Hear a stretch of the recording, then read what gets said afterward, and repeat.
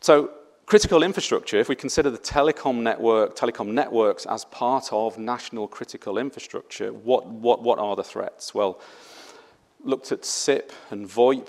There's a classic sort of denial of service, flooding of messages, trying to send, SIP or signaling messages over the networks, trying to flood signaling gateways.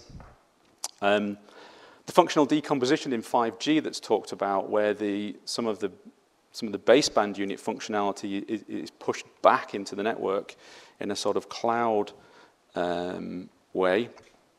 Your cloud function could be sat on a server somewhere in a data center.